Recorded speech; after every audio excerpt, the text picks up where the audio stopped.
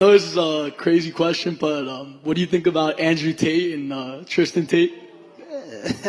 So Colby Covington was on the stage the other day and he was asked about the Tate brothers, Andrew and Tristan, at what his thoughts on the Tate brothers. It seemed like Colby Covington doesn't hate both of them and he was impressed by Andrew and Tristan. Tates, I think they're very intelligent guys. They come across very well spoken.